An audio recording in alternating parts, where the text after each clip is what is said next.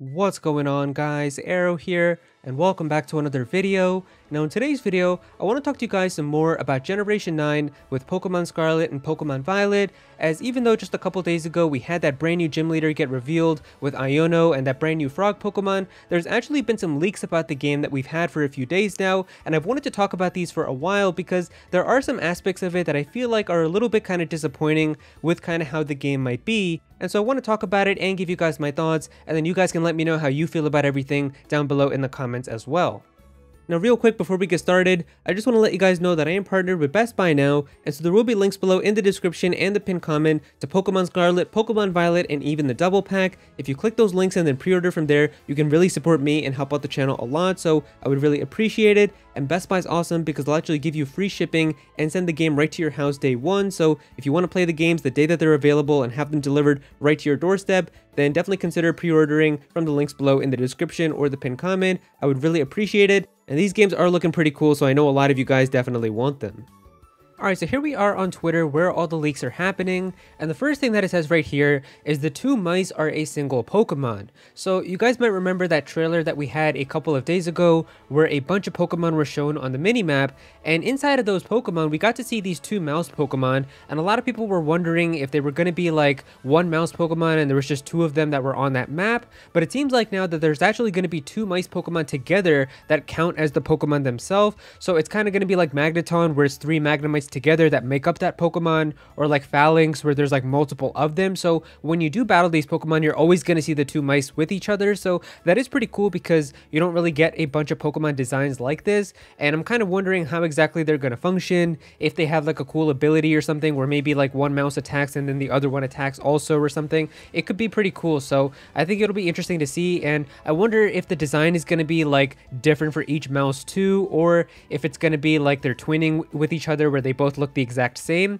It does seem like that there is going to be a little difference if we take a look at the tail here, because like this one seems to be a little bit longer and then this one isn't as long, so maybe there's going to be some type of difference there. But either way, I am excited to see what this Pokemon is and what typing it's going to be too. I feel like just looking at the color scheme, it's probably just going to be normal type, but maybe it could be like ice or something along those lines also.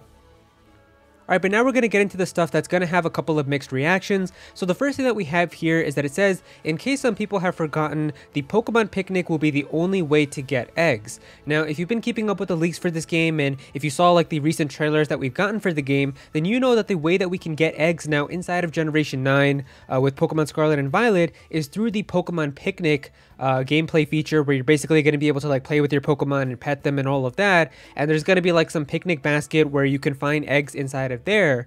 But it seems like now that this is going to be the only way that you're going to be able to do breeding inside of this generation, and according to the leaks about it, like people were talking like it's going to have like incubators and stuff, and that eggs are going to hatch after a set amount of time. So I've definitely seen a lot of mixed reactions about this, and some people saying that this is a step back, that this isn't really the right way to do it, and that we should have just had like the traditional method of doing it. So there's not going to be like any type of daycare. So I am kind of wondering now to see exactly how this is going to work. I feel like for this in particular, I need to kind of see how it exactly functions before I can give you my thoughts on if this is the right thing to do or if it's not that good. I feel like the way that the incubators work, it seems like it's cool because if you could have it like kind of still count time even if the game is closed and stuff, where you could like put a whole bunch of eggs in incubators and then like turn off your game and come back in like 2 hours and they're all hatched, that would be pretty cool. But I hope that there's also a way for you to still be able to hatch eggs just normally by biking around or just running around in the world and having a Pokemon with like flame body inside of your party, because those have always helped to be able to hatch eggs pretty fast, and especially for like shiny hunters, that's like a big aspect for them, where that's pretty much all they do on stream is like they just run around back and forth getting eggs and hoping to hatch a shiny Pokemon. If it's all going to be like automated now, or it's going to be a part of these incubators and running around and walking around really doesn't do anything, and it's all going to be time based like what these leaks are saying, I don't know how people are going to feel about it, because right now I would say that it isn't that bad to being able to hatch a whole bunch of Pokemon. Like you can get a good amount of Pokemon in a decent amount of time if you're just caring about like hatching and trying to get perfect IVs and stuff. But like depending on how many incubators you get and if each one is hatching individually and stuff, it might not really be the best type of decision. So I guess we'll just have to wait and see kind of really exactly all the features of this and how it does work.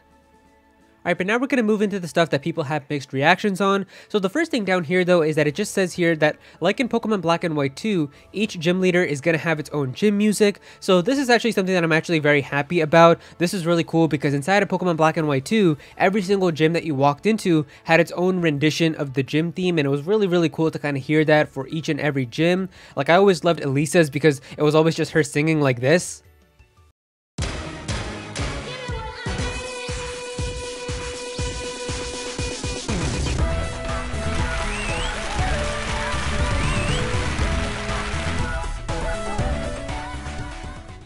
So I am excited to see that that feature is going to be returning inside of these games.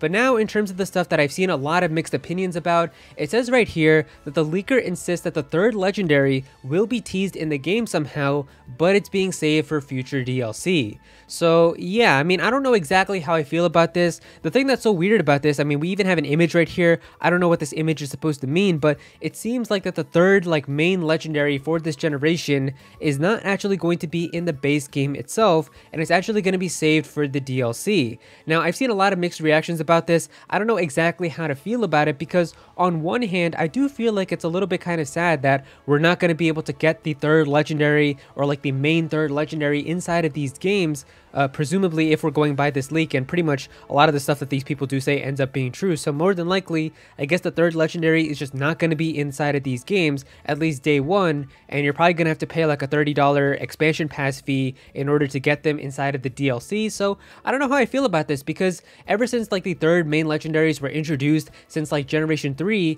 they've always been in every single brand new generation. Like you could always find the third legendary Pokemon and capture them. Inside of Pokemon Ruby and Sapphire, you could go and find Rayquaza. Inside of Pokemon Diamond and Pearl, you could find Giratina. In Pokemon Black and White, you could find Kyurem. Inside of Pokemon X and Y, you could find Zygarde. And then in Pokemon Sun and Moon, you could find Necrozma. And of course, in Pokemon Sword and Shield, you had Eternatus. So I guess this is really going to be the first ever new generation since then, where you're just not going to be able to capture the main third legendary in terms of your game day one. Like you're just going to have to wait till that DLC comes out. So I don't know exactly how I feel about this. I mean, on one hand, I do think that it is going to be kind of maybe a little bit cooler because maybe they could actually spend some more time to make it some type of cool story and lore around that Pokemon and actually have it make sense, because let's be real here, a lot of times those third legendaries are kind of just sitting there in caves and you just go and capture them. So if this means now that they're actually going to have a cool role and story, that could be cool. But I don't know, I just feel a little bit sad that we're not going to be able to have the main third legendary be able to be found in the game day one, considering it's something that we've pretty much always been able to do for so many years now. But yeah, there you go guys, that is pretty much all the new information that we have right now about Pokemon Scarlet and Pokemon Violet. If you guys enjoyed this video, then definitely be sure to click that like button and also comment down below. Let me know what you guys think about this. How do you guys feel about these decisions in terms of how the breeding mechanic is going to work inside of these games, and how Pokemon Picnic is only going to be the way that you're going to have to being able to get eggs? And how do you feel about the possibility that there probably isn't going to be the main third legendary inside of these games, and that you're probably going to have to pay for the DLC if you want to catch them? I've seen a lot of different takes about it, so definitely be sure to comment down below and let me know how you guys feel about that as well. If you're new to this channel, then please be sure to subscribe. I'm definitely going to have some more Pokemon content in the future, so definitely be sure to subscribe so you don't miss out on that. Click on that bell to become a part of the notification squad. Go follow me on Twitter at Aero so you can be featured in videos, and also join my Discord server as well. We've got a bunch of people in there who are always talking about Pokemon and Smash Bros and Nintendo, so definitely be sure to join that. And yeah, that's pretty much it. Thank you so much for watching.